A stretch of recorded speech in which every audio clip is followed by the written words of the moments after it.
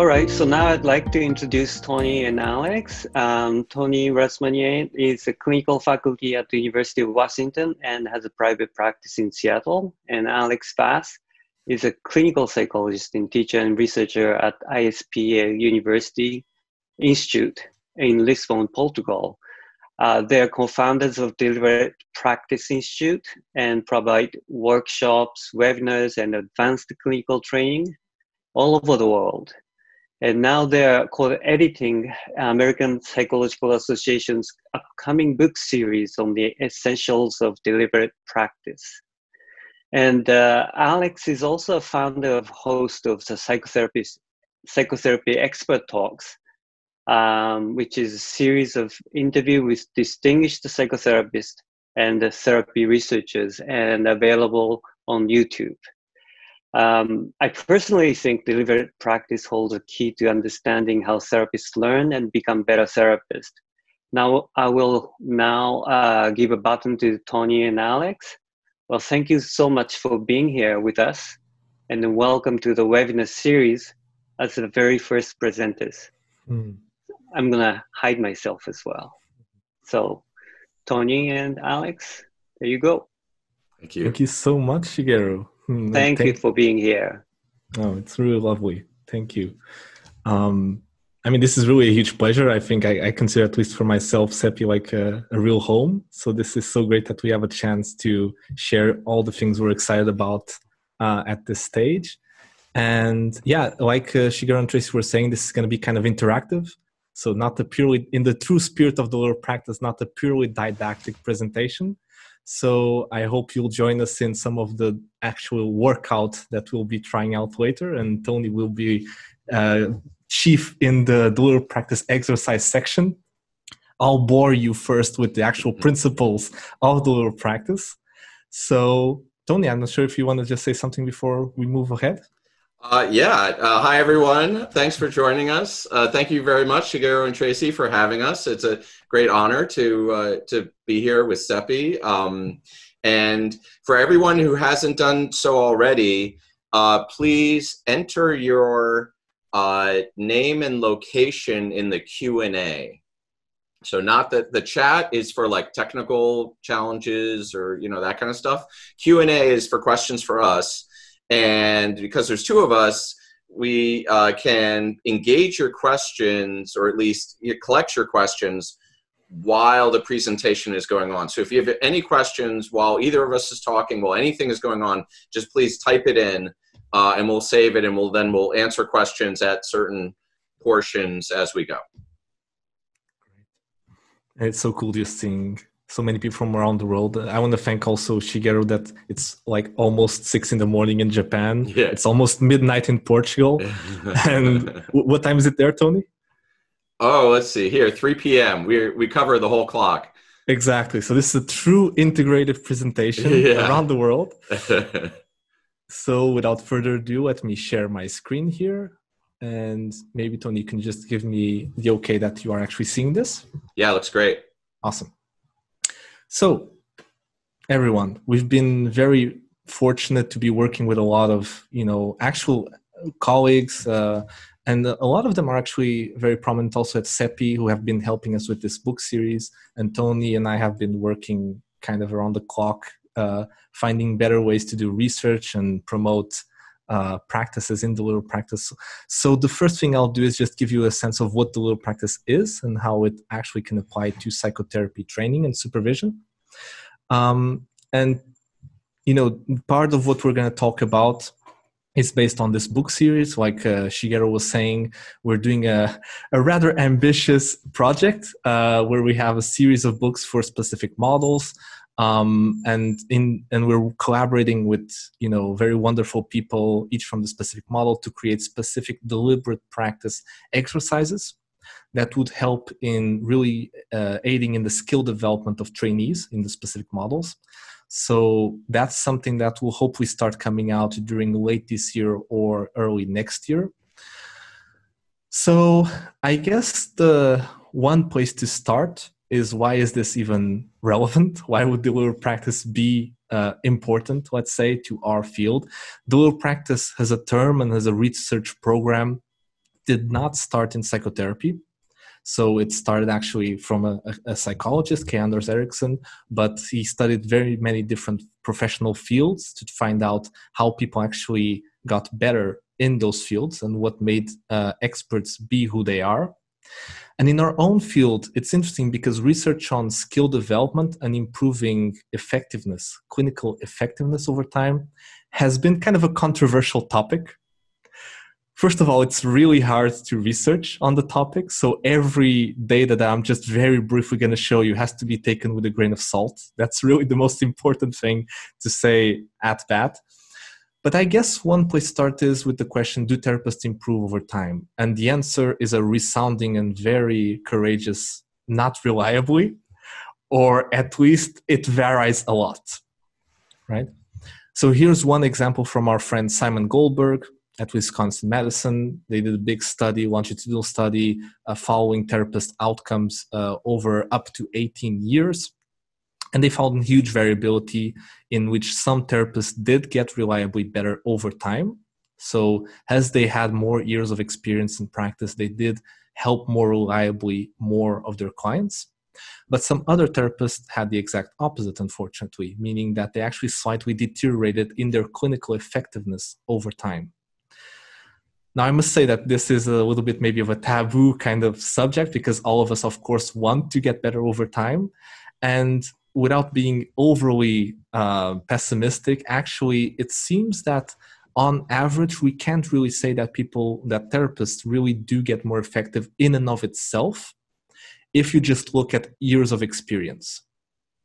So this is an important takeaway, is actually if you just look at the years of experience that the clinician has been practicing, that really doesn't tell you a lot about how effective that clinician is, right? Now, we could go a lot into the kind of research, with my students, I call these free books here, you might recognize some of them or all of them, the research Bibles for psychotherapy. And actually our friends, Michael Lambert, John Norcross, Bruce Lampard are all friends of SEPI. And the bottom line, when you accumulate over 50 years of research, is that actually 5 to 9% of variability in outcomes is due to therapists. So meaning the individual therapist, besides his or her specific model being used. 5 to 9% is actually quite a big percentage. It's much bigger than the effect sizes we find across different models or specific techniques. So basically what we're saying is who you're seeing or who the specific therapist is really matters.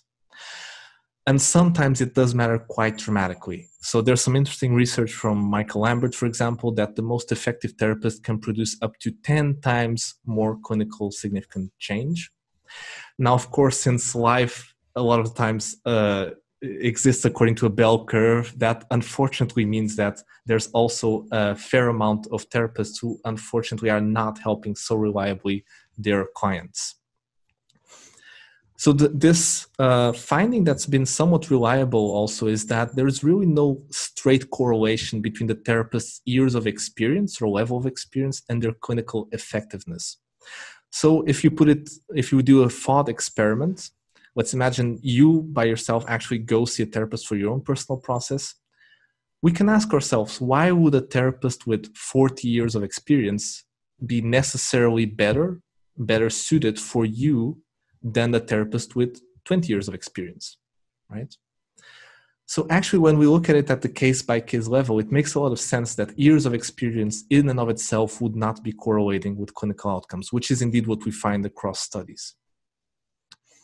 Another interesting, if controversial, finding is that non-supervised therapists don't seem to be reliably more effective or produce better therapeutic alliances than supervised therapists. Now, of course, we're simplifying reality here to the maximum because, of course, this is, again, a complex topic. Research is quite hard to do here. But this is just to say that if we just know that this therapist has been supervised, that tells us really very little about how much better or more effective that therapist is compared to the non-supervised therapist. And finally, and I'm really kind of summarizing here a lot of research, paraprofessionals a lot of the times, or sometimes at least, don't seem to be much less effective than those that have actual clinical training. Again, A lot more research needs to be done. There's a lot to be said about this. But the main point here is that we actually have a certain problem in our field regarding how do therapists get more effective over time. Because some of them do get more reliably better over time. It's just hard to really pinpoint what distinguishes the people that year across year seem to be getting more effective as therapists. In this Handbook of Psychotherapy and Behavior Change, edited by Mike Lambert, there's a wonderful review chapter by Clara Hill on training and supervision effects. If you're really interested in this kind of research, I would recommend you going there. So this is, let's say, the problem. Now, it's very interesting because we might think that these findings are rather controversial in our field, but to deliberate practice researchers, they are actually not surprising. So the idea that your level of experience, your years of experience as a professional does not correlate with how effective you are as a professional is something that deliberate practice researchers have been finding over and over again in different professional fields. So deliberate practice was a term and a research program started over 30 years ago. So a lot of research actually has been happening over the last 30 years. Main first research was K. Anders Ericsson. Now there's a whole, across the world, bunch of researchers doing research on deliberate practice in different professional fields. But what they found essentially is that if you're into a sport, if you're playing music, if you're a surgeon, if you play chess, across all of these fields, if you simply ask how long have you been doing it, how many years of experience do you have, that does not necessarily correlate with how good you are or how effective you are at doing it. So what we're seeing is that the findings that we're getting out of psychotherapy research are actually very much at par, the same with what seems to be happening in other fields or what seems to happen in other fields. Now, this book here on the left is kind of the academic, handbook in case you want to really delve into the research. And this book on the right is a very nice read for more kind of lay people. And I would actually recommend both. But this book on the right, if you're really interested on just the basic research on deliberate practice, is a wonderful read to get to know it. Now, what these researchers found early on is that it's very easy for us as professionals to get into what these researchers called arrested development. Now, what this is as you're trying to get better at any skill, and let's imagine that I want to get better at playing piano, for example. I have a parallel life as a musician, so that it's close to my heart giving examples related to music. If you're trying to get better at piano, it's quite easy for you to get somewhat better at first by yourself, but very quickly you reach a peak or a plateau that's called arrested development. This has been found also across professions, meaning it's easy at first when you're doing it by yourself and getting some initial feedback to really get some skill development going, but it's very easy to then stagnate after, a few months, a few years. Now, what these researchers found is that there was a subgroup of people, of professionals, that actually continued beyond arrested development and actually got steadily better over time. And they reached what you can call expert performance. So they actually got mastery, increased mastery over time in their chosen profession. So of course, Anders Ericsson and fellow deliberate practice researchers were very curious about what distinguished the professionals that got stuck in arrested development and really didn't get much better over time, and those that actually progressively did get better, more effective, and actually reached expertise, let's call it, in their chosen field. Now, this is an image that I like quite a lot. So this is the arabesque for you interested in dance out there. Now you'll see, this is a very interesting thing. This is the standard for training in the arabesque across different decades. So you'll see in 1962 that this was what was asked of trainees to be able to do in terms of the arabesque. Now notice that over time, the standard for what was required for that chosen skill actually steadily increased over the decades. So by the time we're in 2003, you were expected to be able to do this what seems to me impossible, but clearly not impossible, arabesque. Now we might ask ourselves, did people's legs change dramatically over the span of 40 years? And to my knowledge, that's not the case. What really changed is the methods of training. So as professional fields progress, one thing that distinguishes the progression of a field is them getting reliably better at how to train, at methods to train their trainees.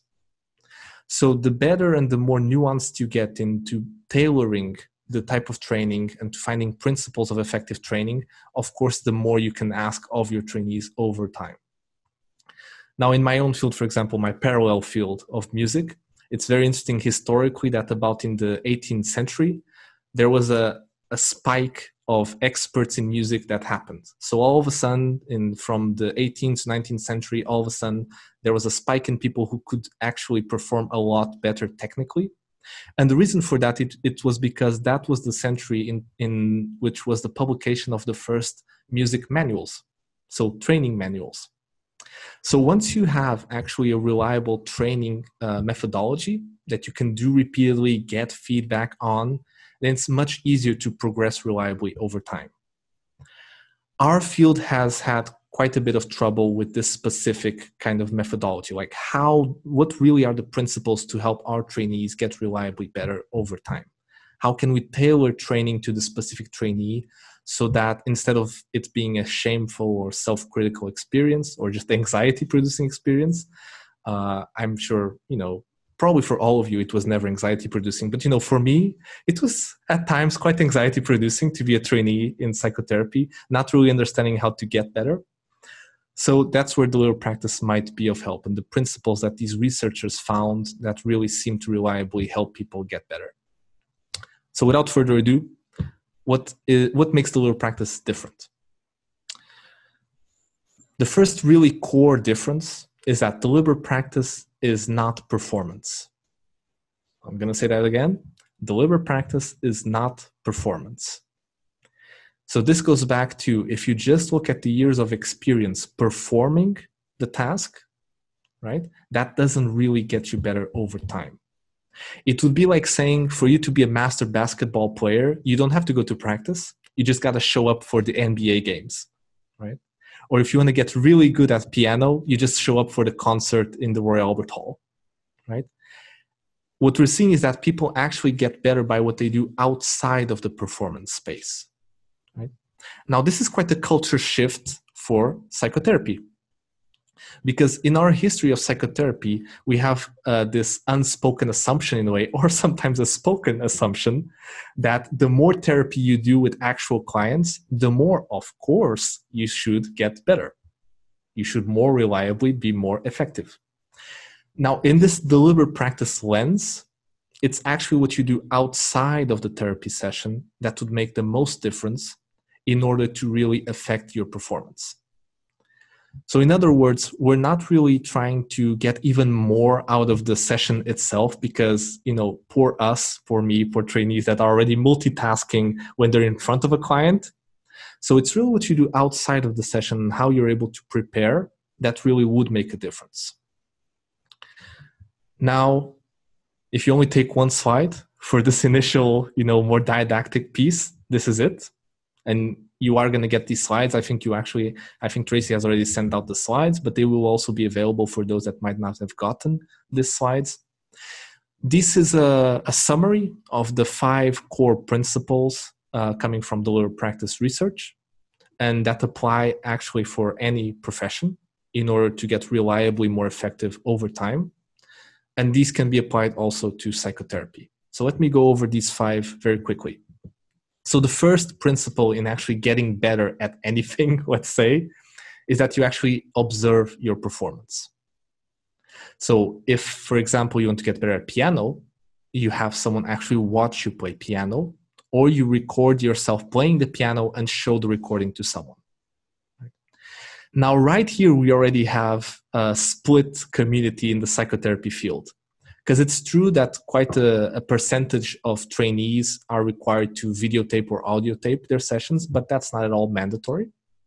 And a lot of the feedback that we get is actually not on observed performance.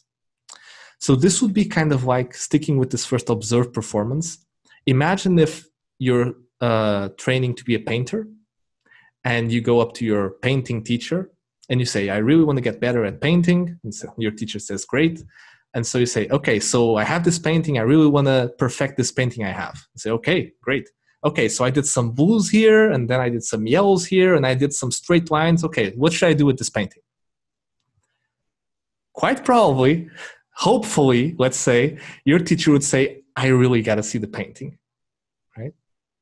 Same thing with any other profession. And you'll see actually in many professions, in sports, for example, the importance of actually seeing observed performance is paramount. Said in other words, we don't trust self-report.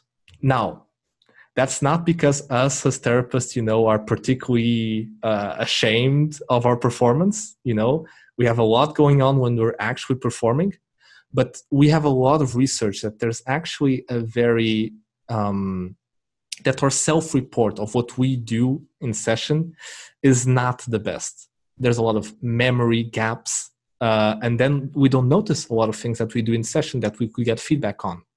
So in our own field, imagine that you go to your supervisor and you ask for help with a particular client. It will be very hard for you to get feedback on your performance because your self-reported performance is, of course, very biased. So again, first principle is having a way to have your work really observed in order to get better. That would mean in our field, basically 2 or 3 things, which is videotaping your work or audio taping your work so that you actually have the performance at hand, or doing role plays in vivo so that you can get that feedback from the observed performance in vivo from the role play. Then second core principle in deliberate practice is getting expert feedback. Now, in our field of psychotherapy, we actually have a profession for this. It's called supervision. And it's a wonderful thing because, as you fellow SEPI friends know, our field can be quite split off across models and different approaches, but actually supervision is one, if not the only thing that we agree across different models that is of paramount importance. I have not met a person from any model who says that supervision doesn't matter. Now, what deliberate practice research comes in to help is that it tells us that the expert feedback should be based on the observed performance. Meaning it's quite different to get feedback just based on self-report of the trainee or the therapist, or actually getting feedback from watching you perform, from the videotape or from the role play.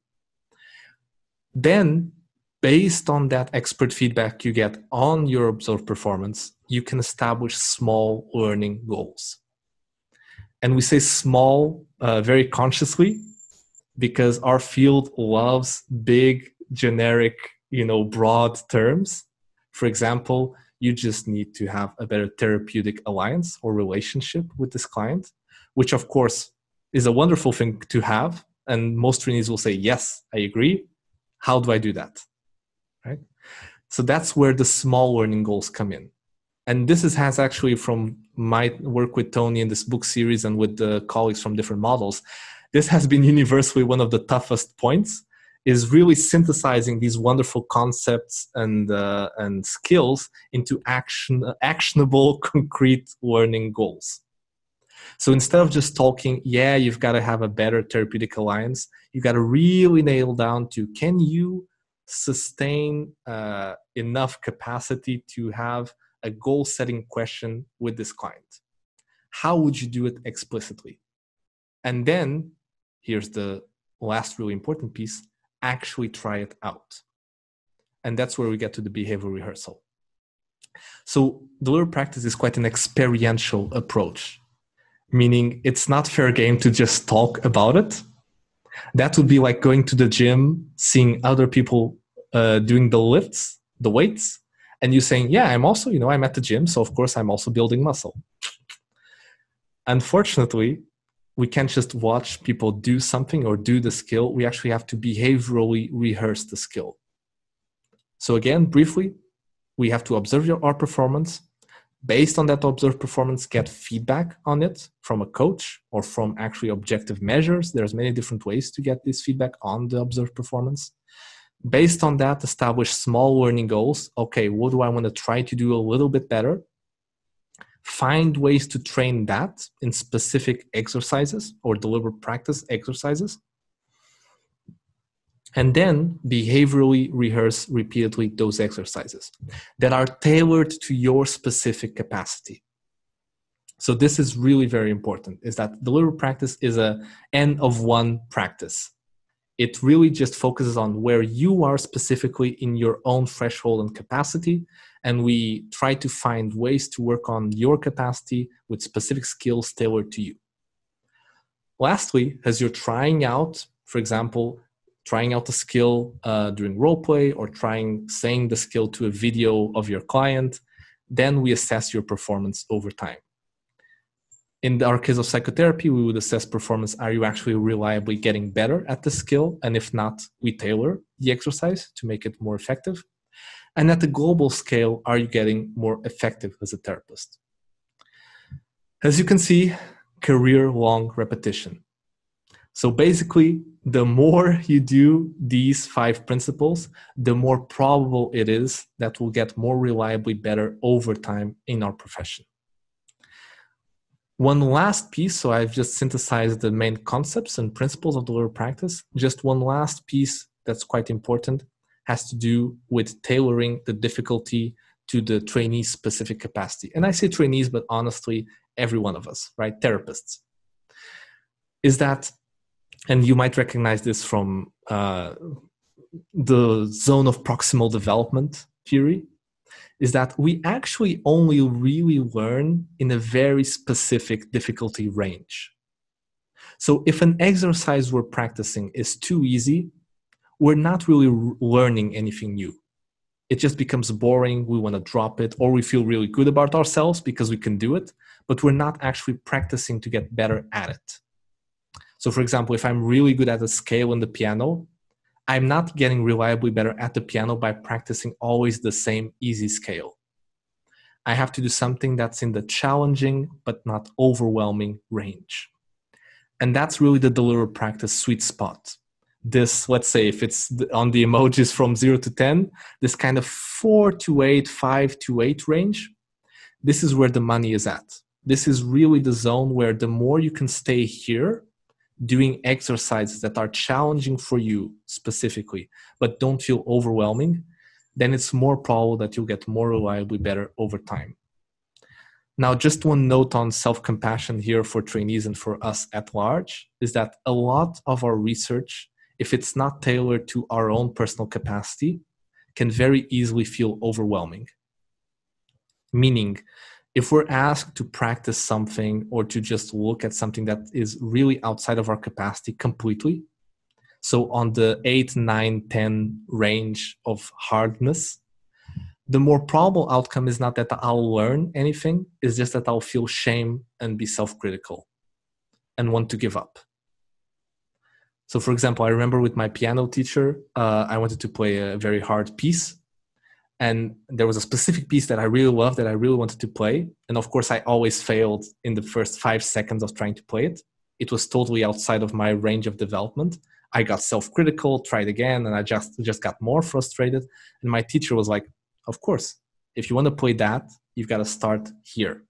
Start with the other challenging stuff that is challenging, but not overwhelming right now. So what we want to do is actually try to do a bunch of methods to actually apply these principles to psychotherapy so that people can actually feel that, which is quite gratifying, I think, feel that they actually can get reliably better over time. Okay, time. I think I was able to, Tony, you let me know. This was like kind of the summary of the principles. Did great. You awesome. Did great. I've been answering questions in the Q&A. Thank you, everyone. We've gotten some really great questions. Oh, cool. You know, this topic raises a lot of questions, and so please, you know, let them rip in the Q&A. And while, you know, and Alex can maybe monitor that while I'm doing the exercises. Yeah, we're in tag team mode today. So Tony is now going to take the lead and I'm going to keep answering questions. Yes, great. Thank you, Alex. Great. So let me share my screen here. 1 second. Okay, Alex, and please tell me if seeing it. Okay, great. I just have to go ahead. 1 second, guys. All right, so we're going to jump in and try an exercise right here, all of us together. So this exercise is called Empathic Understanding. This comes from the first book in our series, The Essentials of Deliberate Practice, which focuses on emotion-focused therapy. Rhonda Goldman is the lead author on it, and this is one of the first skills that she selected as essential for therapists who are learning the EFT model. And this skill, like most of the skills, frankly, all the skills in the book apply to therapists across all models. So really, these are all common factor skills. The models are just a way of kind of operationalizing them, explaining them in the context of a theory that makes sense to the client and the therapist. So what we're going to do is we're going to show you a video clip of an actor playing a mock client. And you'll notice we've actually Alex created videos of actors playing clients who are receiving Zoom therapy during this whole COVID crisis thing. I'm sure many people here joining us today are doing therapy via Zoom, as I am. And the client is going to be expressing some distress and various things. And your task is, you have 2 skill criteria, 2 tasks listed on the screen. First, we want you to accurately capture and reflect back the core meaning and feeling behind the client's statements. And then we want you to do it in a tentative, exploratory tone. Okay? Now, we're not going to hear you do it, so you get to just do it to the screen. So you can say whatever you want, no fear of judgment.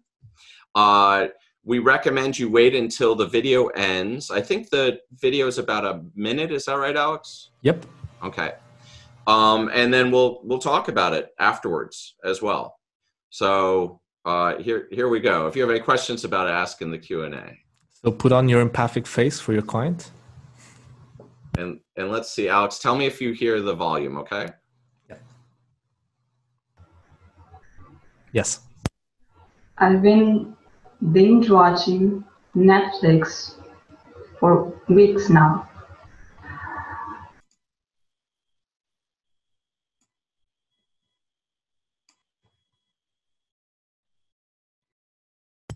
Sorry, Tony. Did it stop playing? It's blocked. Yep.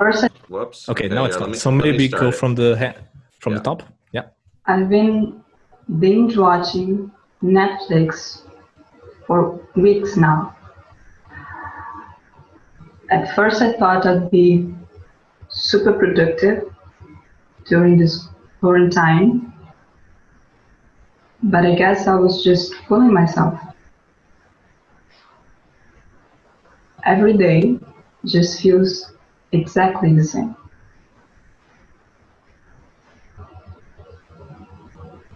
I haven't gotten any work done and I never feel like even trying. I'm on a constant loop between eating, watching series, and sleeping.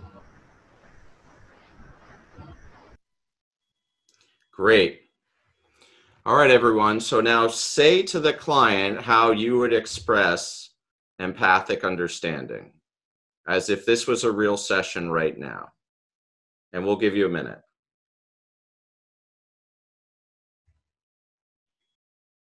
And if anyone wants to try typing what they would say, you could type it as a question in the Q&A. We could see some examples. But I want to emphasize that it's important to not just think what you would say, but to actually say it out loud.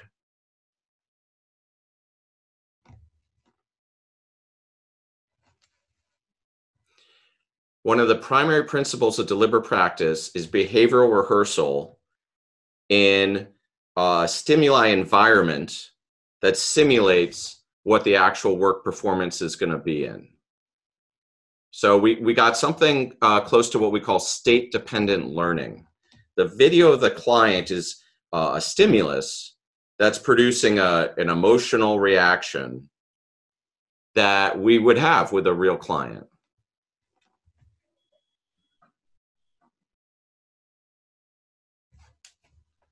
Right, so Leon said you're having a tough time with the quarantine. Great. I'll be quiet and I'll let people practice the skill.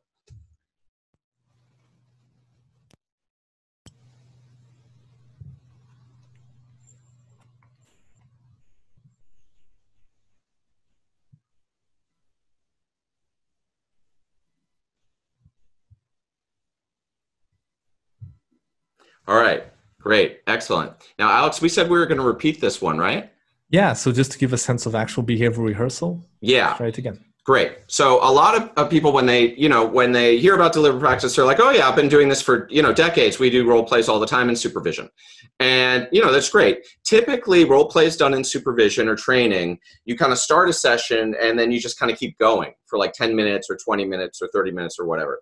And that's kind of like a scrimmage in an athletic practice where you're just kind of getting a lot of experience doing different things.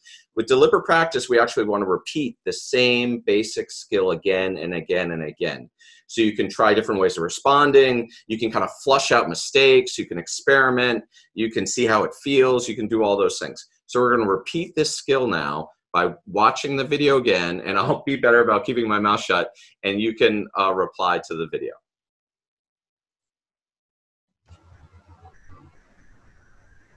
I've been binge watching Netflix for weeks now. At first I thought I'd be super productive during this quarantine, but I guess I was just fooling myself. Every day just feels exactly the same.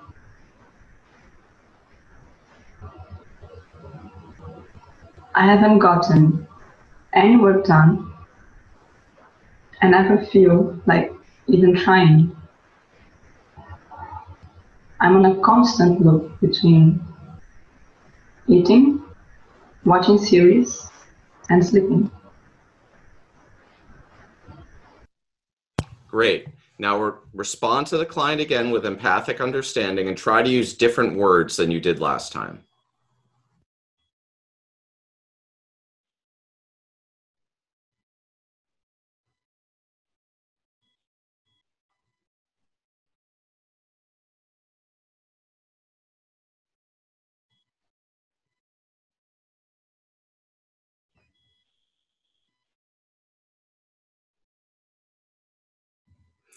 Great. Now, if you look through the Q&A, you'll see all different kinds of responses there. And I'm just looking through them very briefly, but they look good to me.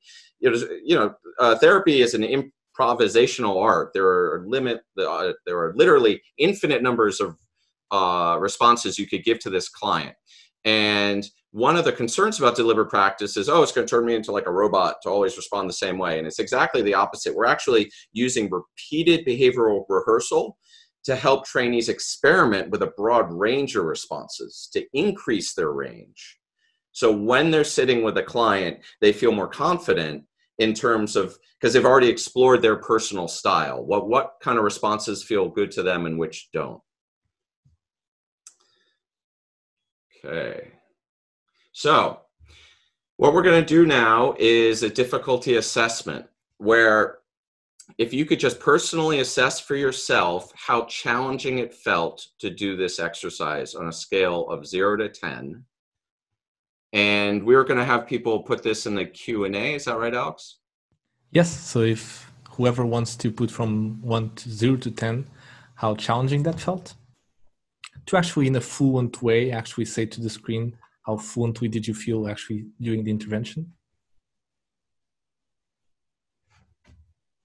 Now, of course, this is subjective. If a supervisor is with you, the supervisor might say, you know, you didn't do it right, or you could have done it better this way or that way. Feedback is a very important part of the deliberate practice process. And of course, we can't do that right now. So we're just assessing your subjective sense of difficulty, which is still very, very important. Now, good. I'm seeing a good range of difficulties there. Now, if you rated the difficulty as a 4 or lower, it might suggest that this exercise is too easy. Now, that might be because just the skill itself, empathic understanding, is not, you know, super hard for you, or it could very also likely be that this client is not activating or mobilizing enough for you so that it's hard to express empathic understanding, right? So we would, if that was the case, the supervisor or coach would pick a video that's more challenging or find a way to make the exercise more challenging. Likewise, if you rated the difficulty as an 8 or higher, it would suggest that this exercise might be too challenging for you, that you might be too activated. Now, I can tell you from my own experiences in training, there was a fair amount of time when I was just overstimulated. I was overactivated while doing role plays. And I tried to hide it because I didn't think I was supposed to be. I thought there was something wrong with me. But since I found out that happens all the time in training, and we're just not used to thinking about it, which is kind of funny because it's one of our primary tasks as therapists is to see if our client is overactivated, right? Like every therapy model is thinking about that, right? But we typically aren't thinking about our trainees over their, you know, capacity threshold, or they overactivated. So this is a kind of a culture change that we are encouraging in the field of psychotherapy to really craft each exercise and guide it towards the individual skill threshold of each trainee. Great. So now I'm going to ask you to look at the reactions at the bottom of the screen and see if you notice any of the thoughts, emotions, body reactions, or urges in each category.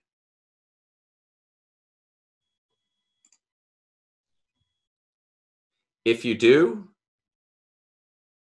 that suggests that it's either a good challenge or too hard. If you don't notice any of these, it suggests that it might be too easy. I'll leave this up for another minute. Now, this is the DP reaction form that was sent out beforehand, and this is available for free on our website, and you're welcome to use it however you want in your own training or research or presentations or what have you. So I'm going to move on here. And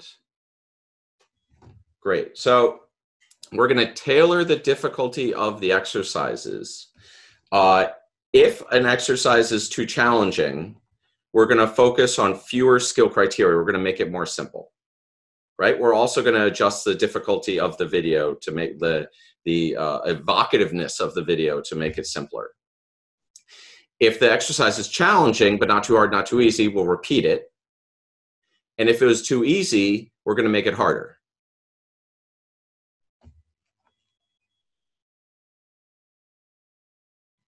All right, let's go ahead and do another exercise here. Anything you'd like to add first, Alex?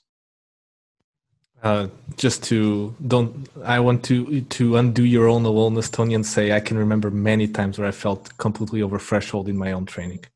And still to this day, you know. Yeah. I mean, look, it's the nature of psychotherapy that we are asked to sit with clients who are experiencing very high levels of distress, and we're asked to attune with them, which means connecting with them, feeling their distress, and we are not allowed to just do whatever we can to like make it stop, right? Like every other profession just gets to make it stop, you know, like give them meds or, you know, get them out of there or, you know, somehow save them. Well, our job is to sit there with them in that distress for, I mean, months or years sometimes.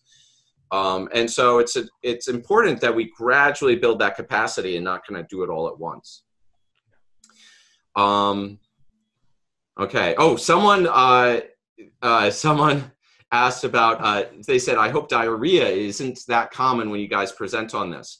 So this is often surprising for people that all the reactions on the reaction form, right? Let me go back to the reaction form here. Diarrhea is down here. So these reactions are when the trainee's parasympathetic nervous system is overloaded and activated. And I have definitely seen that experience. I myself have had almost every experience on this page in different forms of training, different kinds of training. The thing is trainees are often very good at hiding it. So you might not, they want you to approve of them. They want to pass. They want a plus. So they'll sit there and nod their head, but they might be actually having a lot of distress internally. So it's worth asking and kind of normalizing a whole range of experiences they can have. Alex, should we answer questions or should we do another exercise here? So it's funny because we have a lot of great questions already. I just answered one here. Oh, great. So, you're answering them.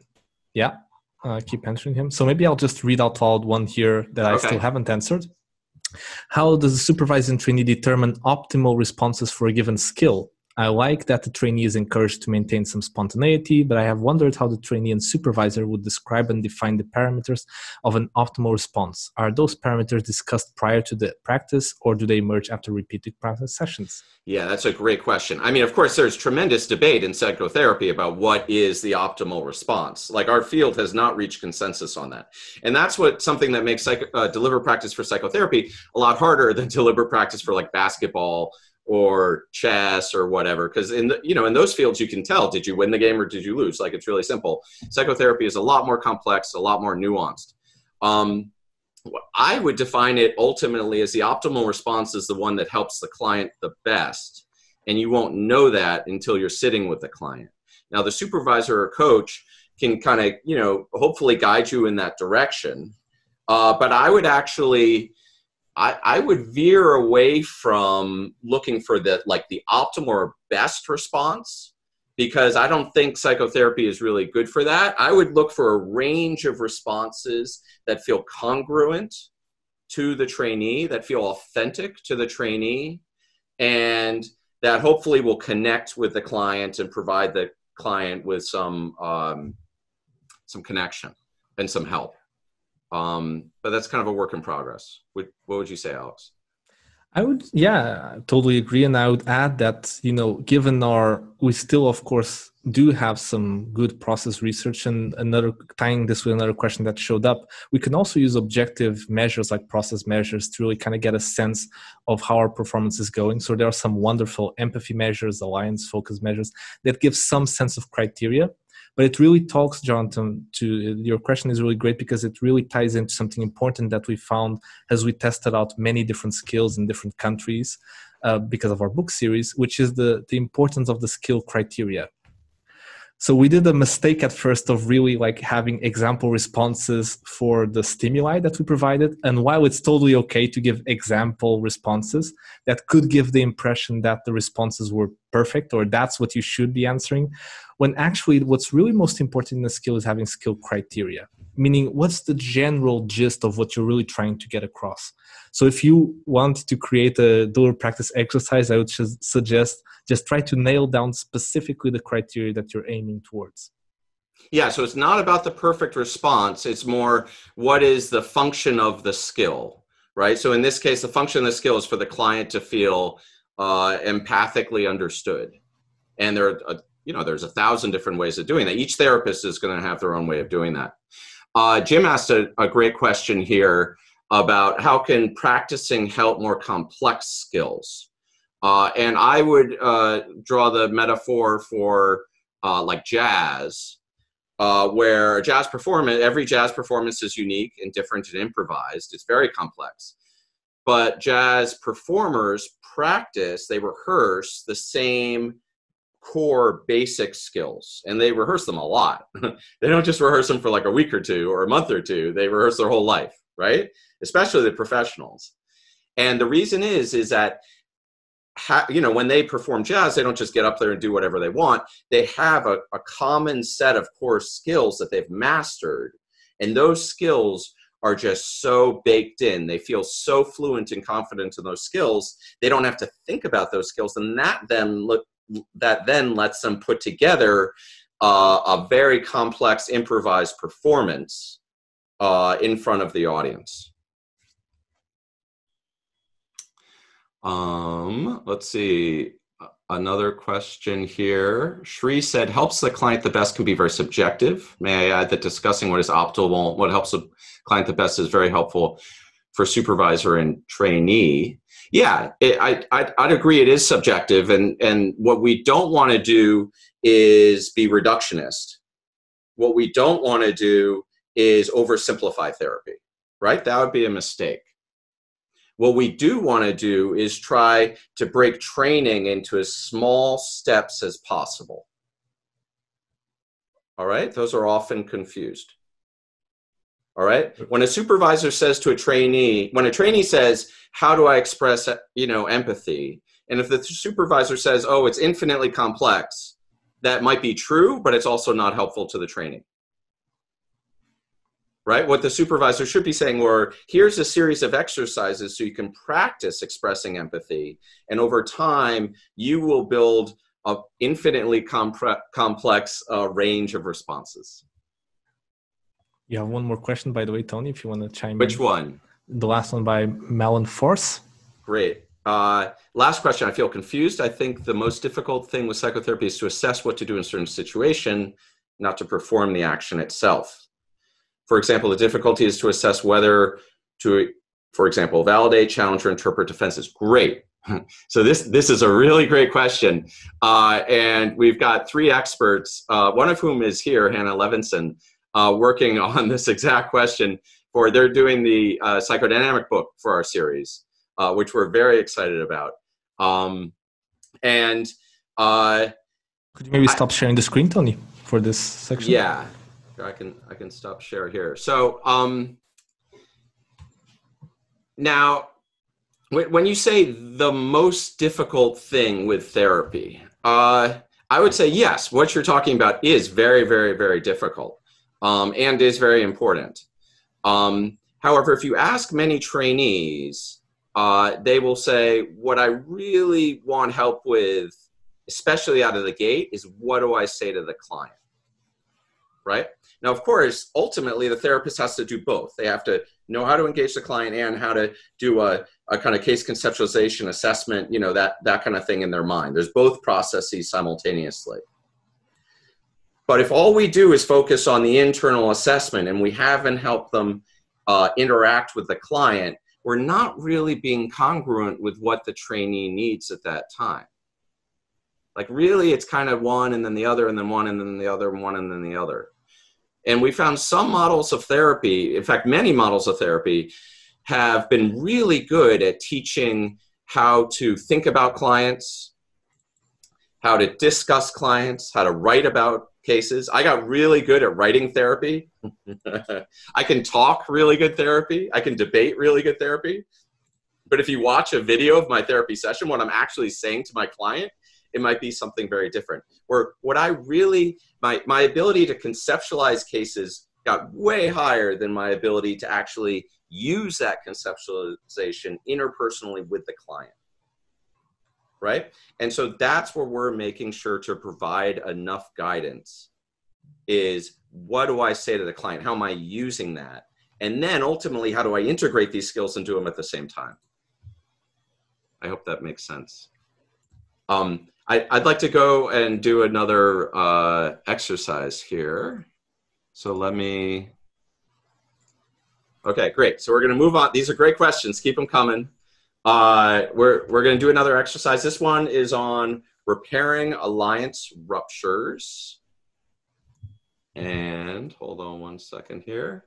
All right, so 2 skill criteria here. The first one is, first, you validate the client's concern in an authentic manner. And second, you're going to invite collaborative exploration to address their concern. All right, here we go. Look, I I don't want to be rude, but I'm not sure that therapy is helping. Now, I felt better when we started a few months ago, but now I feel worse. And I know that you're trying, but do you really think that this is helping? And how do you know for sure?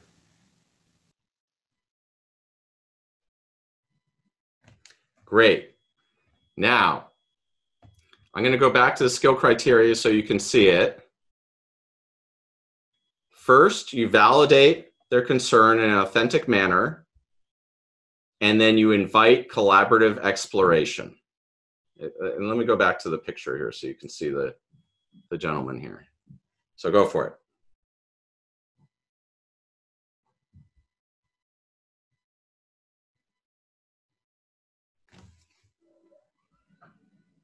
Alex, we can't hear you. I'm actually practicing. Oh.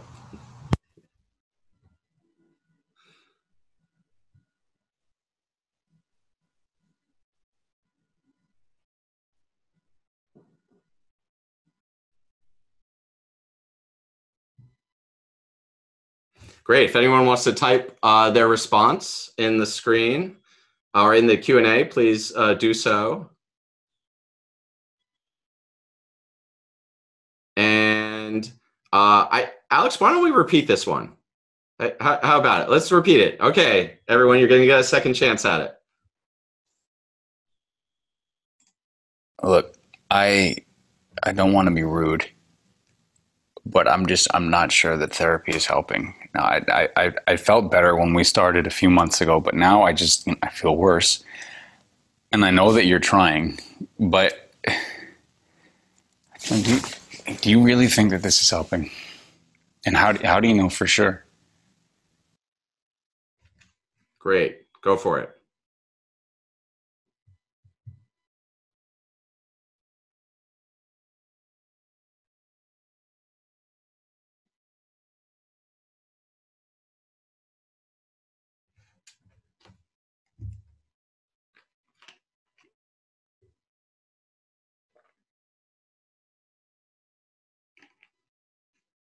Great.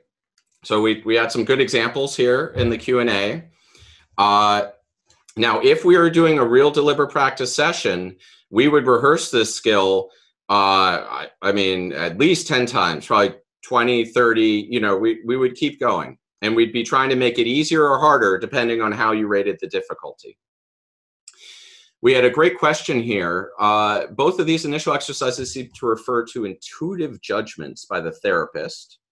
Do you think these judgments are teachable, or are they basic qualities that one has to have to become a therapist? I mean, this is the kind of nature nurture question, right?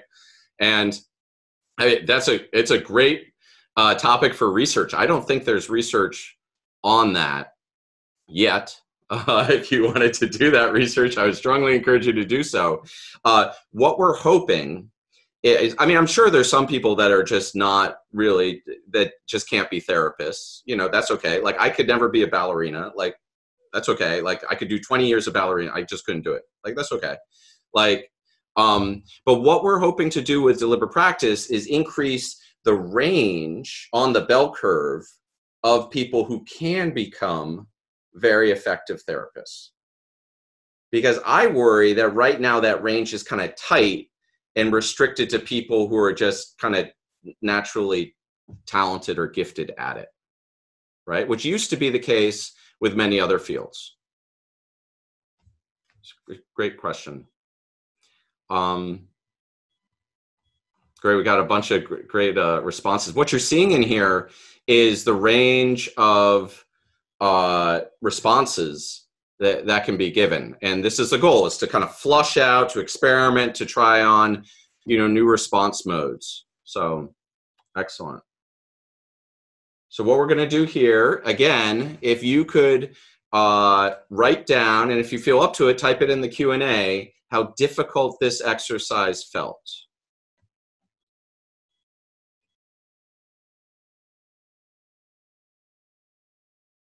Now, you could also look down at the reactions and see if you noticed any reactions in the good challenge or any in the too hard.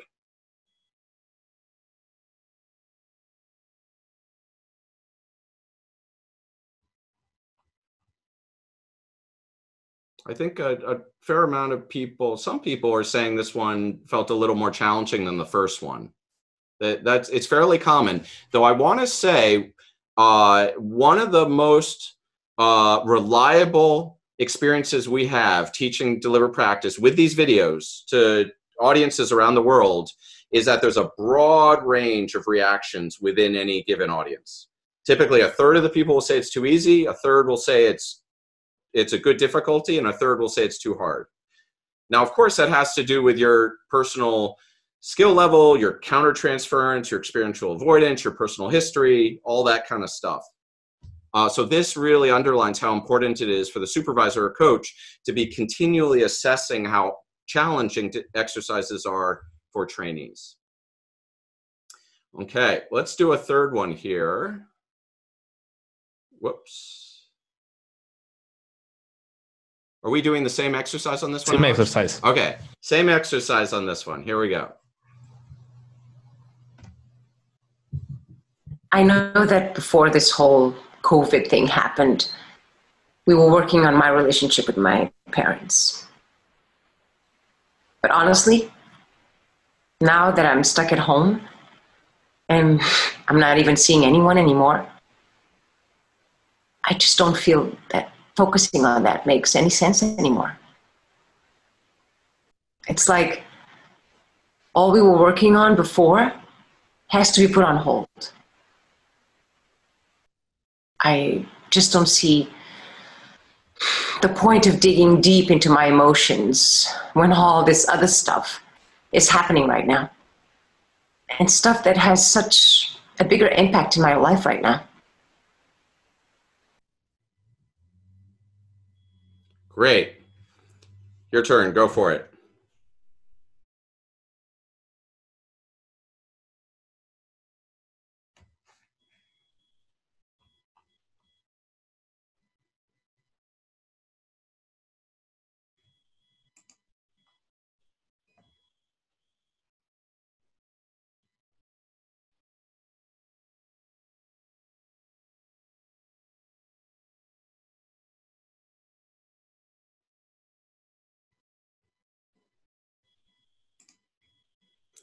Great. Excellent. So again, whoops, note how difficult this one felt. And if you feel comfortable doing so, put it in the Q&A. Scale 0 to 10. And you can also note what reactions you had. What many people notice is that the same skill or same exercise felt either easier, the same, or harder with a different video. Right? This is our goal, is to give trainees exposure to as broad a range of client presentations as possible. I mean, ideally before they're seeing clients, though that's not always possible.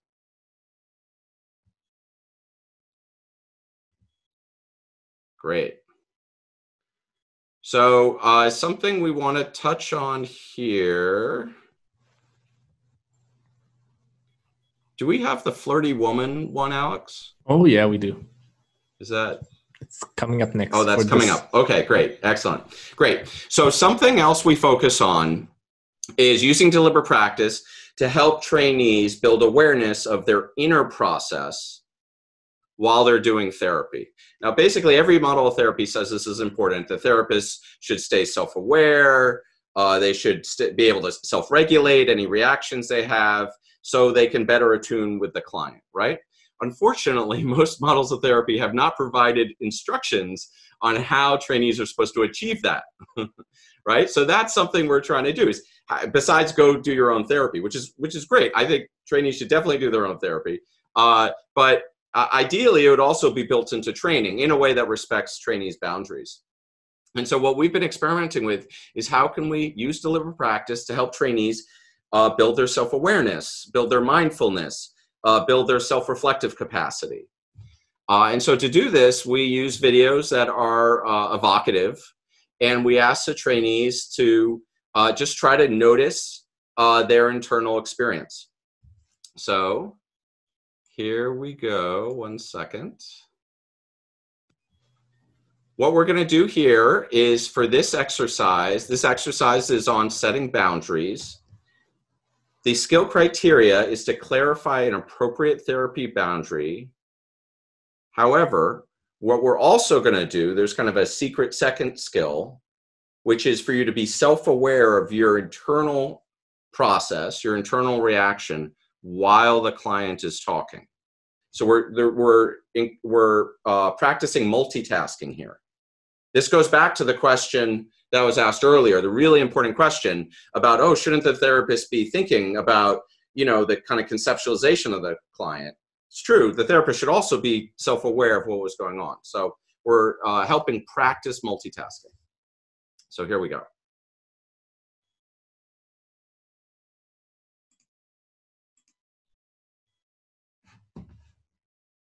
I want you to know that you've been very helpful to me. We have only been meeting for a few weeks, and you've helped me way more than my previous therapists. How do you understand me so well? It's like you can read my mind. You're very insightful. What I'm thinking about right now.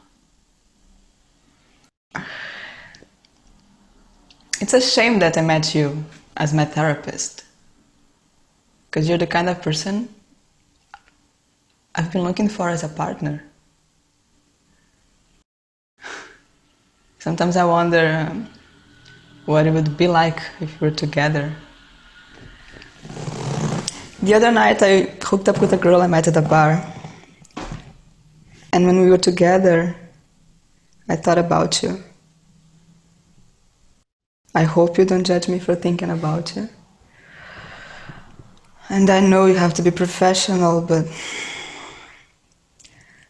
sometimes I wonder if you think about me too. I know you can't answer me that, and that's okay. Because honestly, it's more fun having a secret, isn't it?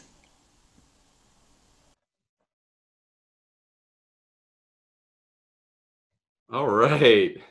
So go ahead and how would you clarify boundaries with this client?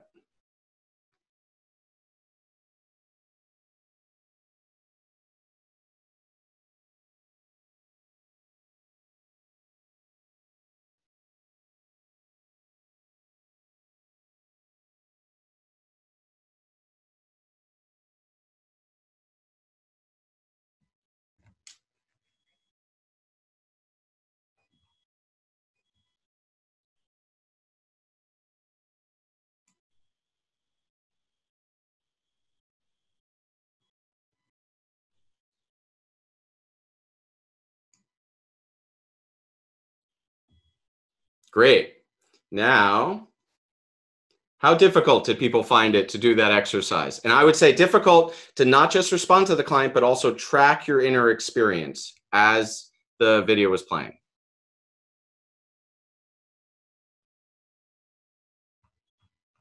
Yeah, it's harder. I remember the first time something like this happened when I was a trainee, and I was like, oh my God, I just like totally froze and pretended the client didn't say anything. And that was not the right response. And I didn't tell my supervisor because I was terrified, and that also was a mistake.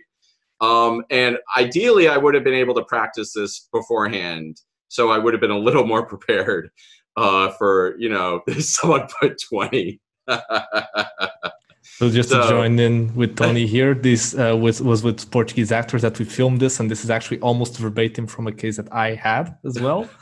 So I can definitely remember totally freezing and going into pretend boundary setting mode. From the outside, it must just seem just total chaos mode.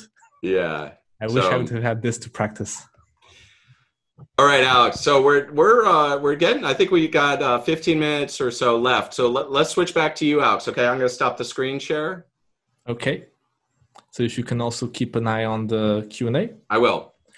So this was like a good representation, I hope, of like some little practice exercises. Now, it's very important to say that these are what we can call kind of generic exercises, meaning that, any trainee might potentially benefit from them, trainee or therapist, of course. But in normal deliberate practice coaching, what you do would be actually looking at your specific cases, your specific performance, and really tailor specific exercises to you. Now, what happens is that for a lot of cases, trainees have never seen the client before, so it might, oh, someone is saying that I am not on the screen. Whoops. Why is that? Oh, there you go. Thank you, Tony. Thank you for people who pointed that out. So for, this is very relevant for trainees who have never seen a client in their life, is that deliberate practice can also apply to them, right? So if you have these kind of videos, and here's the great news, we are going to leave kind of to the end, but I'm going to say it like the spoiler alert, is every single video you just saw is actually totally for free. It's up on our website, and we hope to create a lot more free video content that you can use for your own benefit and with your students and for yourself. So every one of these skills that we just practiced today, you can look online and have fun with them. So let's tie in all that we've been talking about. And I'm going to go back here to our slides. So, Antonio, you might let me know. Can you see my screen? Yeah, great. Okay. So deliberate practice in psychotherapy is a very recent topic. There's a lot of questions still to be answered. And, we don't pretend at all that we have things figured out. Quite the contrary. There's a lot of great research happening, but that still needs to happen. The first major publication on deliberate practice for psychotherapists was by our colleague Daryl Chow in 2015, where he showed that in a retrospective study, that therapists that seem to do more of the activities related to deliberate practice seem to have the best outcomes out of a larger sample. So that was a nice first study on the topic. Since then, as you can see, we created this table with publications that have been made in recent years on deliberate practice in psychotherapy. Now, on our website, which is dpfortherapists.com, we have a section there on the resources page that we periodically update with all of the studies on deliberate practice for psychotherapy, and we leave downloadable copies of every one of those studies. So if you're curious in really delving into the research that's coming out, you can go to dpfortherapists.com and you can have fun reading all of the papers that are listed here. I'm just going to give you kind of the bottom line that's been coming up from these studies. Oh, and also just mention shortly, what's been really interesting is that Tony and I now, in our peer review hat, we're basically full with just reviewing papers on deliberate practice, because in the past year or so, there's actually been a small boom in people interested in doing research, which is wonderful. So now we have like a dozen papers like being made or studies in development in deliberate practice for psychotherapy. So we would expect a lot more good stuff coming out in the recent near future. So the preliminary main takeaways of these studies that I just listed out before is that in general, the DP groups seem to outperform control groups when you have any kind of skills development workshop. And this is blindly rated with observer measures. So if you have, for example, there's a very recent study by Henny Westra as an example for motivational interviewing skills, randomized trial where a group of trainees was in a deliberate practice workshop versus control workshop, which was purely didactic, just talking about the skills. It seems that then when they actually observed the performance and rated that performance, the DP group got steadily better over time. So that's a nice outcome that we're seeing across studies, recent studies. Also, the literature review that's coming out in training processes, and this isn't just from recent deliberate practice papers. This goes back to, for example, Clara Hill's chapter I was telling you before, reviewing this kind of training and supervision research. It seems that what might be considered the least effective training for skills development, or at least, and also correlating with better alliances and outcomes, is passive listening or didactic kind of training, which is, by far what we have the most across workshops, across our training centers and colleges. Now, we're not saying, of course, that didactic training is unimportant. Quite the contrary, it's very important. But there needs to be, it seems, a good balance between the didactic piece and the more experiential skills development piece. Also, very consistently across these studies, that deliberate practice is hard work. So it takes time to do it, it takes effort to do it, it takes motivation to do it, because you're actually showing your work, you're getting feedback on it, you're trying something repeatedly. So, it's a pain in the butt in a way. And you better also have a supportive environment that doesn't shame you for trying out something outside of your comfort zone. So it's quite hard to implement, is what you're saying. And also back to the intrapersonal piece, we also have a couple of studies and some other on the way that show that it seems that deliberate practice might be helpful not just for the interpersonal skills piece, but also the intra, where trainees seem to get better at increasing their awareness of their inner experience and be able to productively use that in a clinically helpful way. Now, Tony and I find it very important to give priority also to this topic and this slide, which is there are many concerns that research still needs to address regarding deliberate practice. And there's a recent wonderful paper by Clemens Hickman and Rees, and you can download this paper again on our website, which is basically a critique of deliberate practice, like what still needs to be figured out in deliberate practice. And it's really a great paper, so it's well worth a read.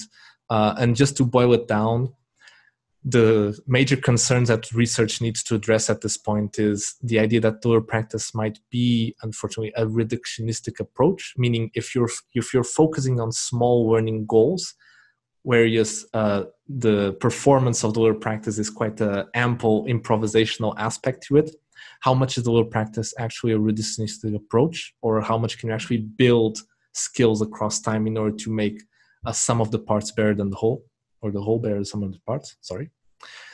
The question of how to identify skills to practice. Now, it's very important here to say that deliberate practice research tells us principles on how to practice more effectively. Deliberate practice research does not tell us what to practice, okay? So that's a very important distinction. The principles we talked about, observing performance, getting expert feedback, small learning goals, behavior rehearsal, and assessing performance are what was found to seem to help across professions to get better at what you're doing, but it doesn't really tell you the specific skill to focus on. Now, you might argue that in our field, we have a set of what you might call common factors that are generically therapeutic factors that we want to work on.